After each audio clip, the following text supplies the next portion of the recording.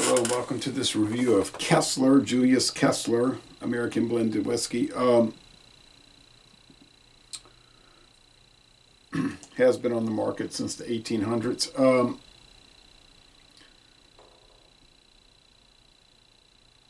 This trademark, it's trademark smooth as silk. 27.5% straight whiskeys and 72.5% grain neutral spirits, which is higher than normal because typically these American blended whiskeys will be 80-20 blend, 80% grain spirits, unaged, and 20% aged straight whiskey. But it's over 25% straight whiskey. It's owned by Beam Suntory today, so it says American blended whiskey.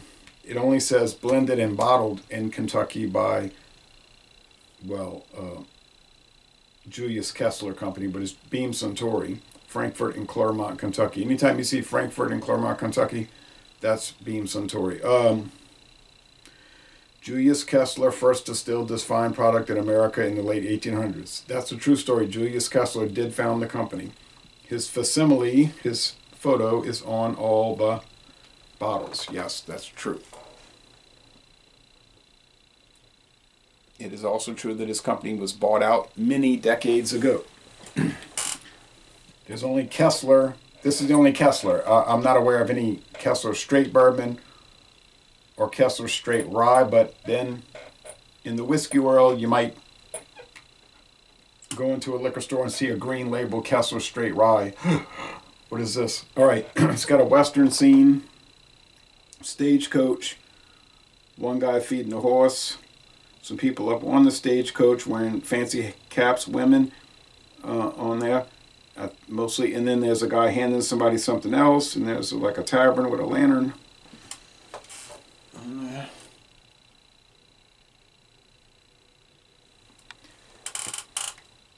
It's not sold anywhere in this town.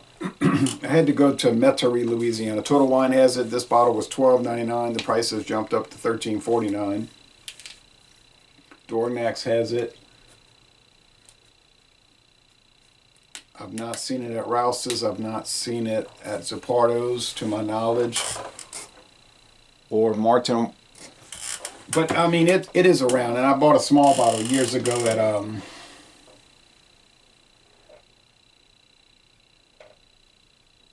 Aquista Pace, their liquor store. All right. It's one of the top selling whiskeys in the United States. In the top 20, it's the second best selling blended whiskey. Number one is Seagram 7 Crown, which of course everybody sells. And number two is Kessler. Seagram 7 Crown owned by Diageo, Kessler by Beam Suntory. 7 Crown is 75-25, and this is 72.5 to 27.5. So this is a higher ratio of straight bourbon than the Seagram 7 Crown. So like if it was a blended Scotch, it would be, if it was blended Scotch, you would be saying it's 27.5% single malt whiskey. But in the United States, they're using bourbon whiskey, corn whiskey, straight corn whiskey instead of single malt whiskey. But both of them, the blended Scotch and the U.S., are using a corn grain base whiskey. Difference is in the U.S., this thing seems to be leaning. What's wrong with that thing? In the U.S., the grain spirits are unaged, whereas in Scotland they're required to be aged in oak. Could be used oak. It is used oak. For doesn't have to be, but for at least 3 years. Okay. Anyway, it's deep amber. Is caramel color being used? Yeah, most probably. Just like with blended Scotch, caramel color is being used. Okay. And with Canadian blended whiskey, same story, same construct. Grain spirits base in Canada, it has to be aged at least 3 years. Malt whiskey, corn whiskey, rye whiskey blended in. at about 20%. Now, Beer Hound in California, Orange County, California, kept saying, Kessler, Kessler, Kessler. And I told him, I said, well, I reviewed this before 4 years ago, but I only had a small 200 milliliter bottle. He was like, you need to do it again.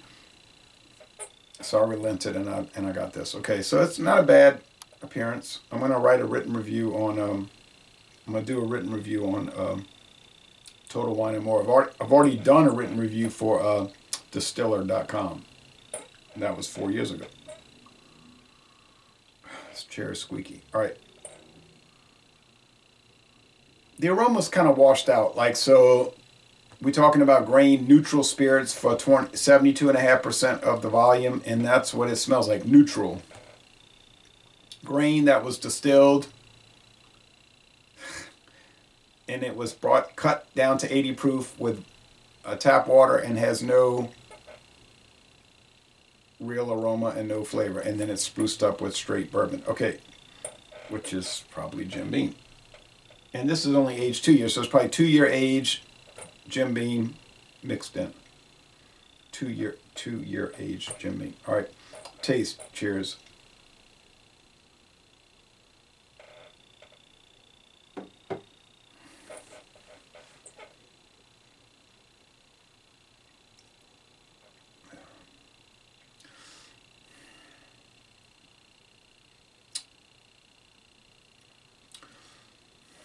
There's a little nut oil that you get with these blendeds. Some vanilla, some wood.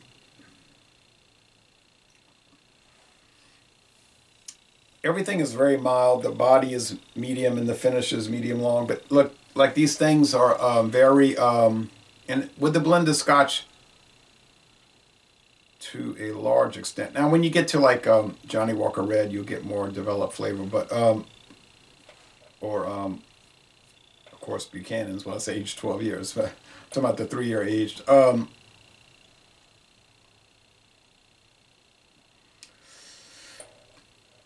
The predominant flavor and experience is like it is a grain spirits base, corn liquor base.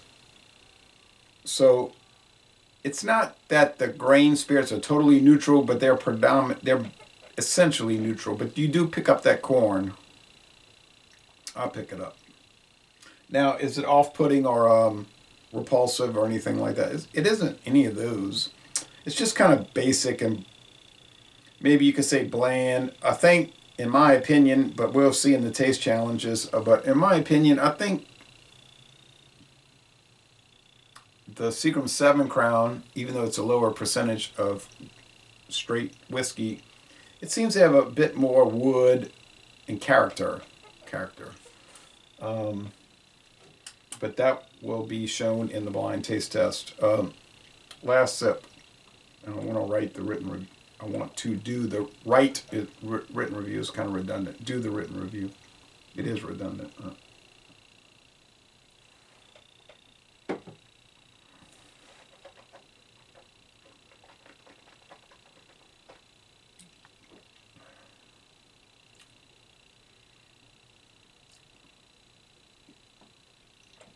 Nothing changed. There's a sort of a waxiness. It's like wax. More than wood. Blended wax. I don't hate it. 4 years ago I did the small bottle. Don't recall what I said about it, but it was similar to, it was, you know, favorable, but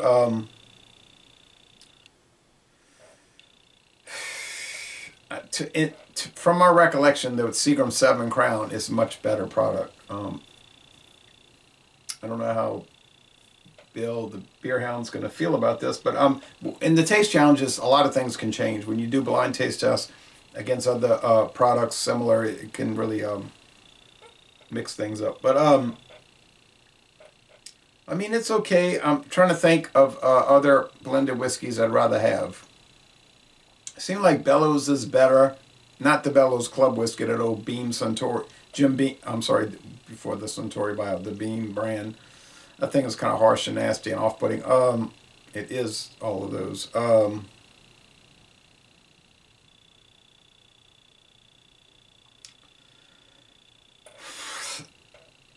Kentucky Bow kind of is too like pecan oil taste. I don't know. It's this one's too wax. Bellows is probably better. Bellows is probably better. Might see it around. Heaven Hill Kentucky blended whiskey. I'm out of that. I can't bring any more in. I don't know. Heaven Hill blended whiskeys, even the Kentucky Bow, they have some really strange,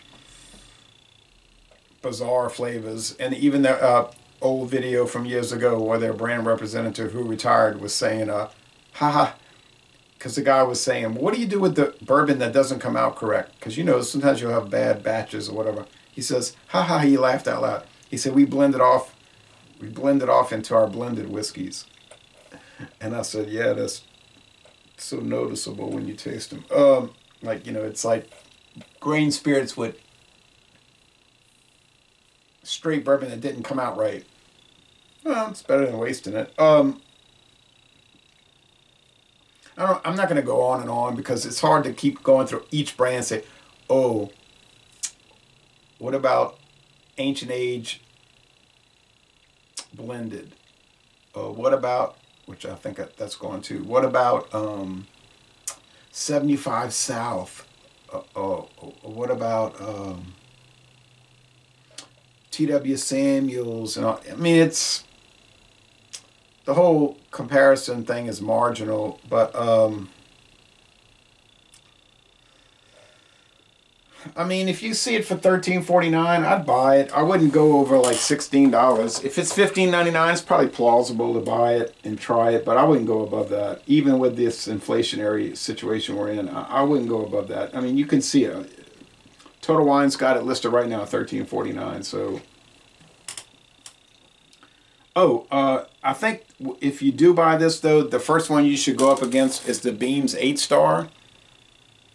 Because that's a 2-year aged, also from the same company, but it's an 80-20 blend now. It used to be 75-25, so 80-20. So I would say buy the Beams 8-Star and see how an 80-20 from the same company goes up against a 72.5 to 27.5 ratio. That could be and would be interesting. All right, so the score.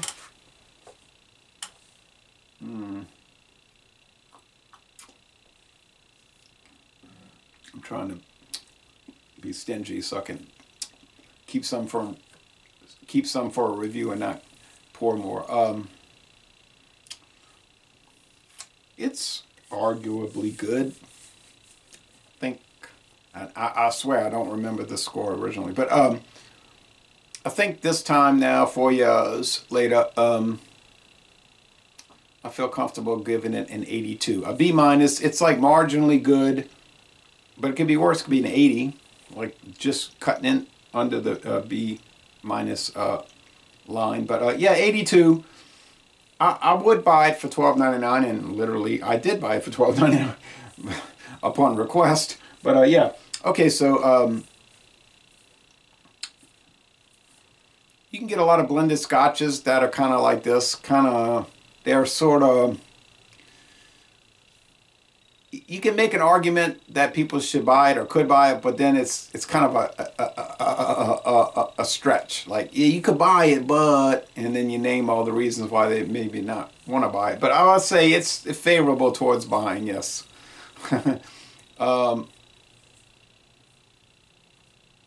What's that other one that Beam got that people have, one person in particular, Robert Browning, kept going on about? They hated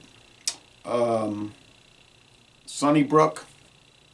I wouldn't say it's any worse or better than Sunnybrook. They're comparable. I mean, Sunnybrook is not as good as you would like it to be, but it's not as bad as Robert was saying. But that, I mean, that's his opinion, and I respect that. But anyway, so Laissez les bon temps relais, a good kind of blended bourbon, sorry, I can't use that word, bourbon. Blended whiskey, and we're going to end this review by saying, y'all go to Clermont or Frankfort, Kentucky, and tour the Beam Suntory facilities.